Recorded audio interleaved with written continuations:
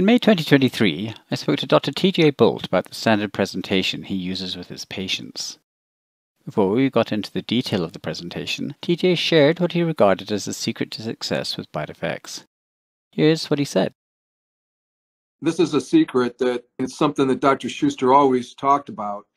When you interview in your very first encounter with a patient, it's easy to just take them back there, look in their mouth, and then start talking about BiteFX after the fact. Where the real power comes in is to find out exactly what the person's having an issue with before you get back in the exam room, and then help them to become their own expert. Because in our model, we don't use expert model, we use self-trust model. It's a big difference.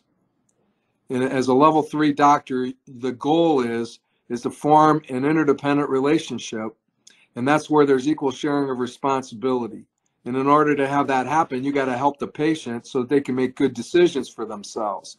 And the only way they can operate through a self-trust model is to help them understand what's really going on before you get in there.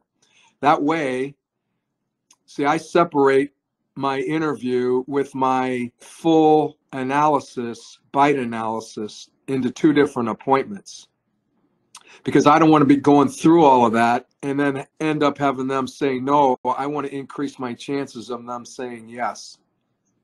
So if a person's really not interested in that much and they're just kind of maybe exploring the idea, they're in pre-contemplation or maybe even just contemplation, but pre-contemplation before that, where they're just getting kind of their facts, that gives them an opportunity. And then they go home and think about it. And if they're really serious about doing something about it, then they call back or they set up an appointment that day if they really feel obligated. But I tell them, and that's the reason why my articulation is so far into the series, because I tell them now, if we see these things, here's what we want to do. We got to go to the next level and do this in-depth bite study, and I'll put a cause and effect relationship to it. But I want you to be able to see what I'm looking for. So if you see these things, then you might want to do something about it. And here's the next step. And I tell them that's what that is. So you're not, in this presentation, there's no point where you're waiting for them to say, well, what do you do about it? No, that's later on. That's later on. And if they happen to ask, because sometimes they do, I try not to, because they don't have enough value for what. Why talk about a solution when a person doesn't even own the problem? I mean, they don't necessarily believe. A lot of times they don't necessarily believe that they've got temporomandibular joint issues, right? So you have to build a case for why you want to go to the next level. So even when we do new patient exams that don't have anything to do with temporomandibular joint disease or occlusal disease, we still do an interview and then build a case to invite them to do a code discovery examination.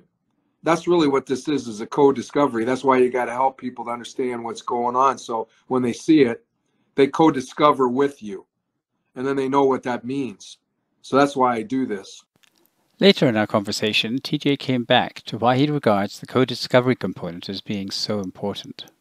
When I've ever done a lecture for BiteFX, that I've always tried to bring out to the people listening is that so many times dentists are looking for the silver bullet. And then they try BiteFX and they don't have any of the background. They don't know how to structure anything. They just pull this out and expect that the patient's just going to bite on that and move forward. But they're giving people solutions to problems that they don't have.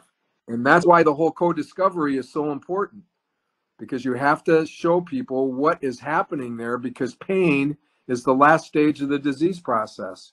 So they might not even know they got a problem, and they think you're just finding something to do. And that's why the whole co-discovery is so important. So that's a quick summary by Dr. Bolt of why coming to patients with a co-discovery mindset is so important. You can hear more from TJ in other videos discussing how to present splints, and exactly what he shows and says to a patient before his initial exam.